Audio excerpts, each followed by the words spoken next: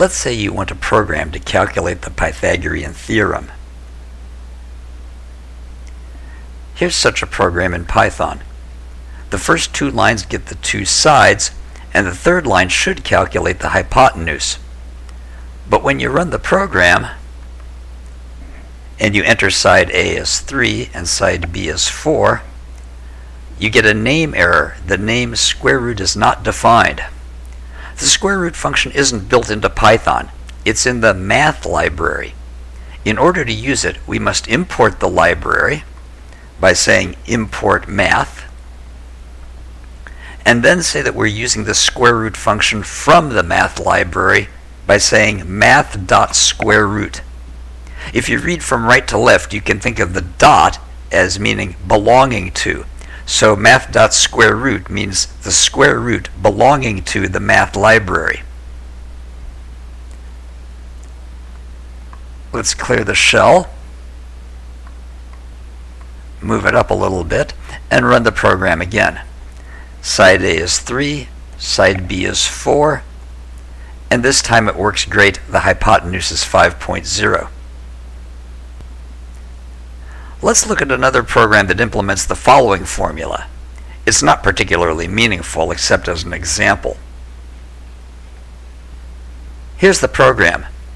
There's a lot of math dotting going on in line 4. Python provides another form of importing that takes away the need for all the dots.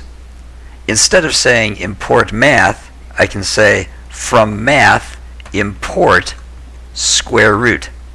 Namely, you import a specific function or a list of functions from the math module. Once you do that, you don't have to say math dot everywhere. Square root works as though it was just another plain old Python function. And if I run this program, I can enter x as 100 and y as 50, and it gives me my result. Which one should you use? Import math or from math import square root? Ask me if I care. Do you care? No, I don't. There are some subtle differences in how they work, but at this point in the course it doesn't matter. Use whichever one you prefer. Now let's talk about trigonometric functions like sine, cosine, and tangent. For this part of the video, I'll go into the shell. I'll clear it out first.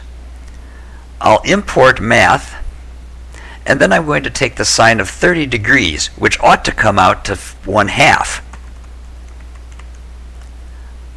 But that's nowhere near 1/2. What's wrong here? What's wrong is that the trigonometric functions require their arguments in radians, not degrees. In the video description, you'll find a couple of links that explain radians in grand and glorious detail. The question now becomes, how do we convert degrees to radians? The answer is with the radians function. Let's try that. Let's try math.sine of math.radians of 30, which will convert the 30 degrees to radians, and now we come out with something that's much better. We don't get exactly 0.5 because the precision of the calculation is limited. Note that you can use the from import notation as well. I could say from math import sine, comma, radians, and then simply say sine of radians of 30 and get the same answer. As a side note, if you ever need to convert from radians back to degrees, there's a function called degrees that does that conversion. And that's what you need to know to use the higher math functions in Python.